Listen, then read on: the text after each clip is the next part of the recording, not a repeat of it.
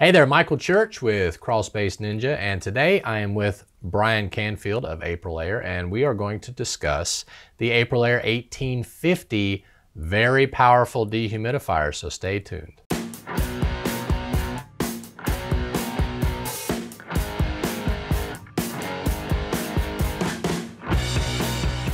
Now, Brian, we offer three models.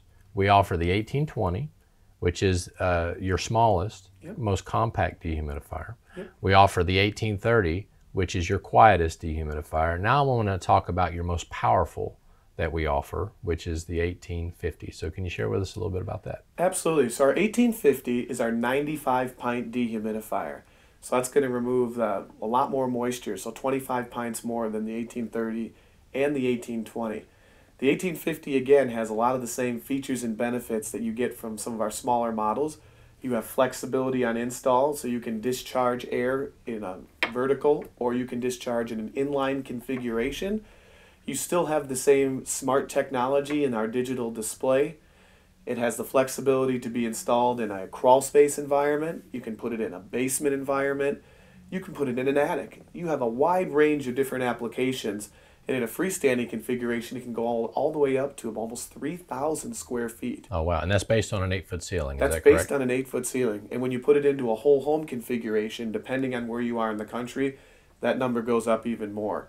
That's right. So what you're saying is if you were ducting it through the HVAC duct system, correct, that would be the whole home configuration. That's exactly right, Michael. And that as well also lets you hook up to the remote, the 8620W remote. Correct. In a whole home configuration, that remote can control the heating and air unit and the dehumidifier. Is that right? That's right. But in the crawl space, the 8620W remote only controls the dehumidifier. That's correct. That's correct. Okay.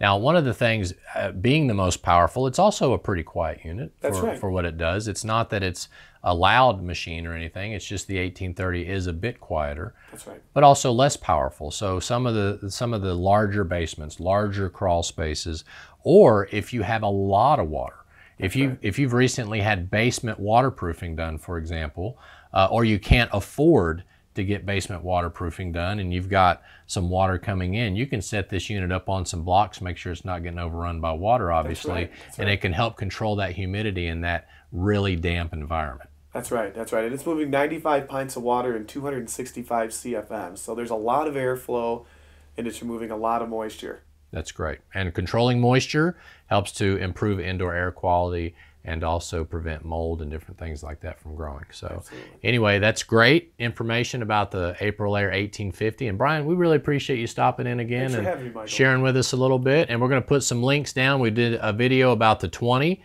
the 1820, the 1830. So if you want to do a comparison, we got also a comparison video of the three. If you want to watch it all, you can take a look at everything down below in our description.